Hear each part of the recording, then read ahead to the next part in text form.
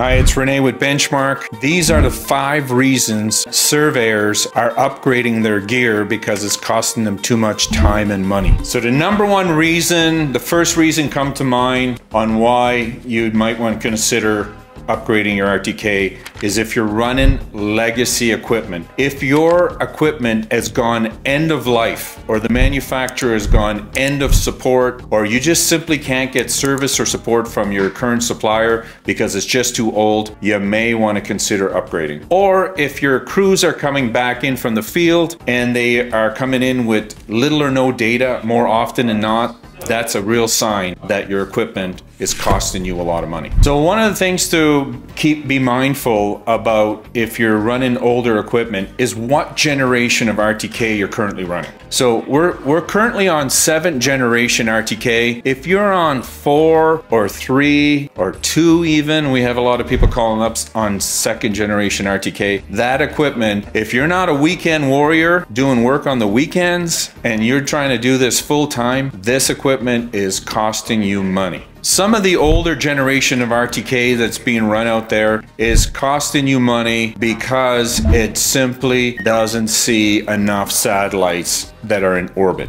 So when you're considering upgrading your equipment, the older generations are costing you money, and these are the reasons why. You may not have access to a modern tilt sensor that saves you money. You don't have to level your pole. Your older equipment does not see the new signals in orbit. There are 4 constellations now, and they generate, some of these constellations generate 5 different frequencies, signals. Your older equipment, if it doesn't see this, it's costing you money. So the second reason that you may want to consider upgrading is that your current equipment is not performing as it was promised to perform to you by your sales supplier. So it may have poor performance, it may have poor accuracy, it may not perform well in different environments, or you're just simply sick of being nickeled and dime and gouged for annual subscription fees, for software, for firmware, and even support. And you're just sick of being mistreated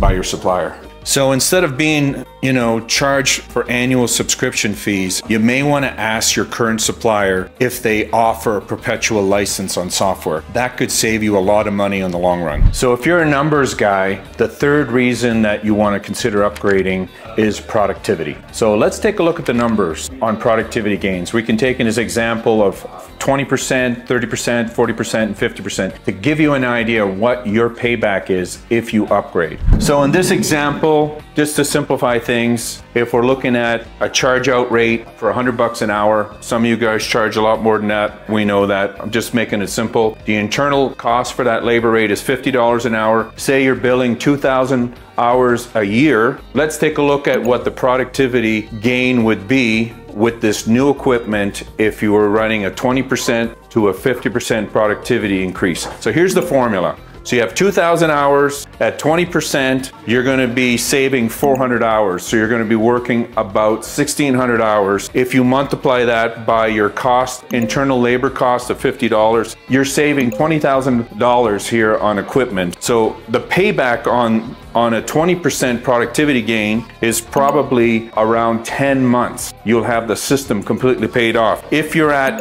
a 50% productivity gain, which a lot of people are experiencing on a 7th generation RTK machine, is 6 months. So this gives you an idea, if you're a numbers guys, what the productivity increase would be and what the return on investment would be looking at the payback. So number 4, the 4th reason to consider upgrading is one of my favorites is the manufacturer offering, or the dealer offering you a huge incentive to upgrade because there's a new model out where you don't have to pay full-blown list price to get the new technology, but you're getting really good value, maybe even extra trade-in credits for your old equipment. Look for those deals because those deals can save you a lot of money. For example, Benchmark sometimes offers a double trade-in credit. So if your existing equipment is worth, $3,000 per receiver, sometimes they offer incentives that are double that depending on the make and model that comes out. Maybe a good idea is to check in with your supplier once or twice a year, even if you're not in the market,